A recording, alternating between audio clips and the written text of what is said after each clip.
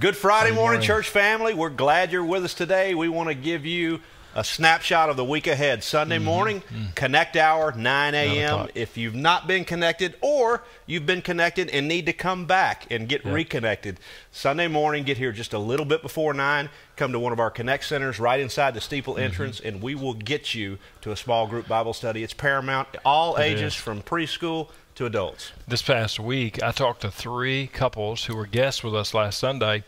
All 3 of those couples plan to be in a Connect group this coming Sunday. So, folks, join them. Come on. We got classes for all ages, so we'd love to see you get connected in a Connect group. Sunday morning's coming up in worship. That's right. Immediately following that Connect Hour is our worship service at 10:30 a.m. This week, we're still in our series, Nuts and Bolts. We're going to be there a while, by the way, too. That's right. Book of James. But this week, we're talking about how do I respond to the needs of others. Folks, there are needs all around us. I just pray that you'll come with listening ears this week and to say, Lord, who is it around me that needs to be ministered to? And God, you will equip me to do that. So that's going to be the focus of the message in person. Those who worship with us online, you're going to see the message from last weekend. How do I respond to God's Word?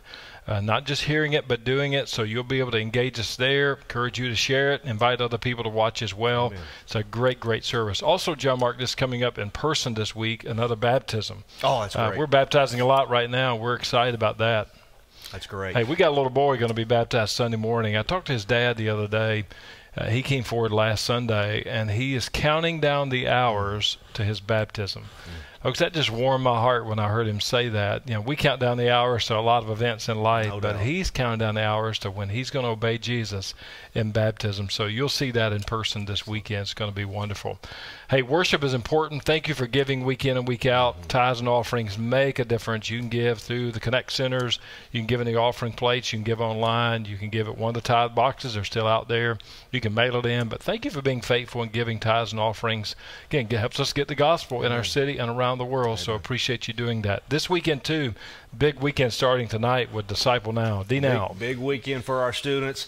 It's a little too late to sign up to be a host home or that, but what we can do, church, is we can pray for those students. So let's be in prayer all weekend for those students, that somebody might find Jesus, that those students will be discipled, and that they'll come to church energized on Sunday morning and ready to worship. Yeah, Angie and I are hosting middle school girls tonight, and for the weekend we're excited, and we're going to have a great time. So we're praying for D-Now, pray for students to hear the gospel, follow Christ, and maybe this is going to be the weekend many of them are going to meet Jesus for the first time. And I just encourage you to pray that way. Also coming up Sunday night, we've got our prayer walk. 5 o'clock. It's going to be great. 5 o'clock. If you've not heard about that, we want you to come and pray for the different ministry areas in our church. This is the first time we've done this. It is. A lot of moving pieces to this, but it's going to be a great event because we get to pray over each area of the ministries in our church. And just so you know, you say, well, I can't, it's a big campus, and it is, and you can't walk all these different places. You can stay in the worship center Sunday night, and we're going to lead out a prayer session there for those who just can't walk the facility. So there is something for everyone. We hope you'll be here Sunday night, 5 o'clock in the Grace Worship Center. We'll sing together, share a devotion together, and then we're going to break out and pray together.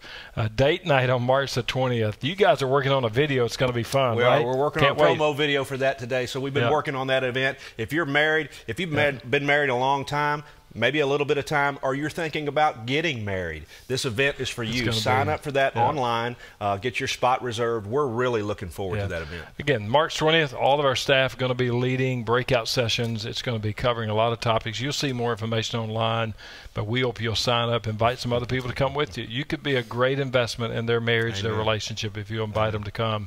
And then one day coming up on April the 3rd, that's a Sunday morning, we're just encouraging people who physically can to join us in person for Connect groups, but also the worship gathering that day. It's just a gathering of our first family. We love our first family. We want to be together, and so we'll keep talking about that. You'll hear more, but one day's coming up on April the 3rd. John Marcus, we worship today. God is so good. I just don't ever want to get over that. All the time he's good. That's right. That's right. Church, you sang your hearts out Sunday morning on this. So we're going to worship again today. Let's sing together, lift our hearts and minds to Jesus. God is so good, and we will see you Sunday.